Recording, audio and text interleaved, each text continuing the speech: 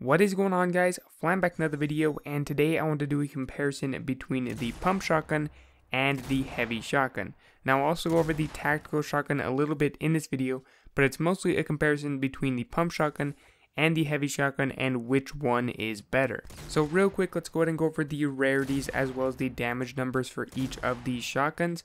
We'll start off with the pump shotgun. They actually very recently changed it so that now the lowest tier of a pump shotgun is a green pump and the highest rarity is a blue one, so a blue pump.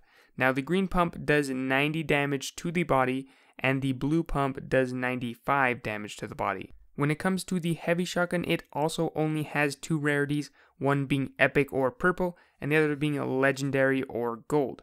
Now the epic one does 73.5 damage to the body and the gold or the legendary version does 77 to the body. Now when it comes to all shotguns in Fortnite, every single one of them has a headshot multiplier of 2.5 times. So 2.5 times the maximum body shot damage is what you will get if you hit every single pellet of your shotgun to the head of someone. So that means that the lowest rarity, the green pump, can do 225 maximum headshot damage, which of course means that the blue pump can do even more than that, upwards of 230 damage. Now when it comes to the heavy shotgun, the highest possible damage number for a precision headshot that you can get with the gold version of the heavy shotgun is 182 damage. So not even 200 damage, meaning that if someone is 200 health, you would potentially be able to one-hit them with a pump, but you would not be able to do that with a heavy shotgun. So right there, right off the bat, the pump has a major advantage because it can potentially one-hit someone at any health range, whereas the heavy shotgun cannot kill someone in one hit if they have more than 182 health. Next up, let's go ahead and discuss the fire rates of these weapons. The pump shotgun fires 0.7 shots per second, whereas the heavy shotgun fires 1 bullet per second. So every second, the heavy shotgun is able to fire 1 bullet, whereas the pump shotgun is a little bit slower and it takes longer than a full second before you can actually fire another pump shot. So at a very basic level, if you fire both of these weapons at the same time, you're going to be able to fire a second bullet a lot quicker with a heavy shotgun than you would be able to with a pump shotgun. So that is definitely a point for the heavy shotgun. Now next thing I wanted to go over is how accurate both of these weapons are comparatively. Now in order to do that, we have to discuss how shotguns work at a basic level in Fortnite. Shotguns are different from most weapons in that they have pellets inside of a shell. So there's a bunch of tiny pellets that each have a designated damage number, and then when you fire that one shell, all of those pellets explode out into a given area. That given area is the box around your reticle. When you aim a shotgun, you have a box outlined around the edges of your reticle. So what that means is that anywhere inside of that box is where your pellets can potentially go. That is why you will see that something like a pump shotgun is typically more accurate than a tac shotgun, because the spread around a tac shotgun is much wider. As you can see here, right here is the lowest and the smallest point that you can get your box to go on a heavy shotgun.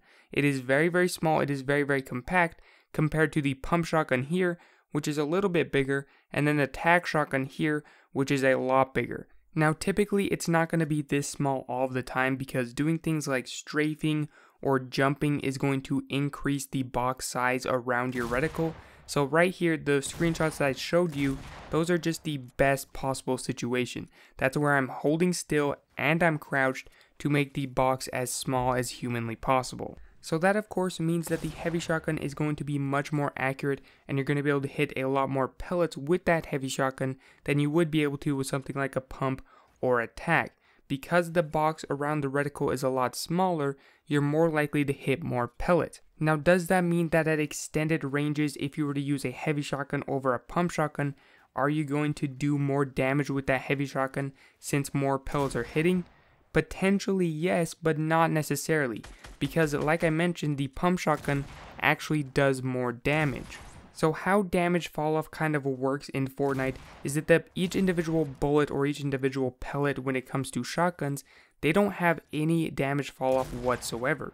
but how you're able to make it so that the further away you are, the less damage you do, so that you can't just map someone with a shotgun, is of course the pellet spread, which we already discussed.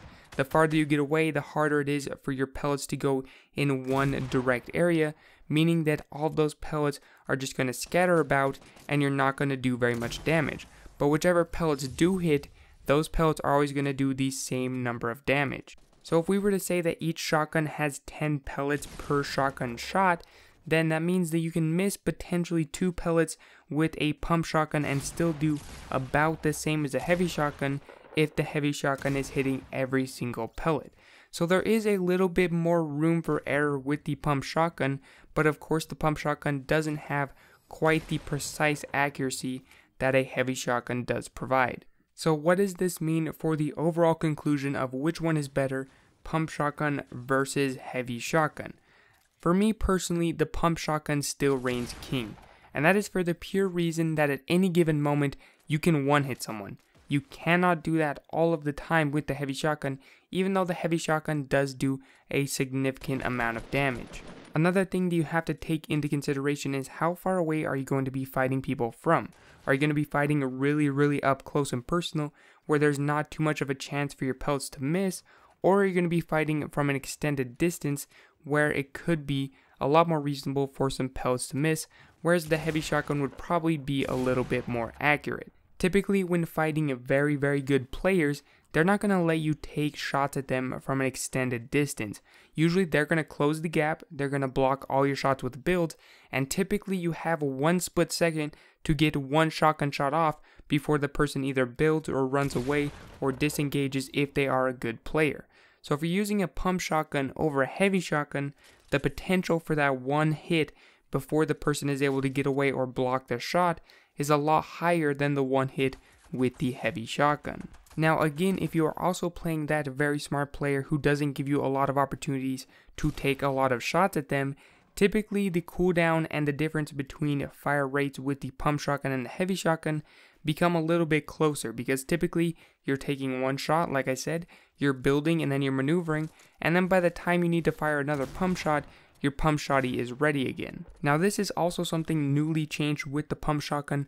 Originally when double pumping was nerfed, they made it so that if you switched from your pump shotgun to a different weapon, when you went back to your pump shotgun it wouldn't be ready. But almost literally 24 hours ago, they decided to change that and make it so that when you switched weapons and you went back after the extended cooldown period, you could fire that pump shotgun again. So you can build, you can put away your shotgun, you can switch weapons, and then you can go back to that shotgun, and when the cooldown is ready, you can then fire that pump shotgun again. So for me, the bigger value definitely comes from the pump shotgun, just because of the damage potential. That's something that I'll always go over. The damage potential is just something too high for me personally to give up over the heavy shotgun. Now, a combination of the two is absolutely incredible. If you use something like a pump shotgun and then you get one shot on someone and switch to the heavy shotgun, you know you're going to do a pretty consistent amount of damage with that heavy shotgun. I would 100% choose the heavy shotgun over the tac shotgun. It is way more accurate and way more consistent. One thing that I will say though that is nice with the tac shotgun is that if you're a little bit off aim, if you're not directly where you're supposed to be, you can still do a little bit of damage with the tac shotgun even if your aim is poor.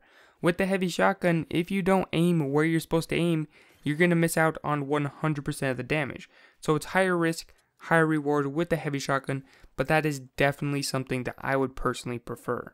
So like I said, in my opinion, the pump shotgun is the better option, but definitely let me know which one you guys prefer and which one you guys would think is better.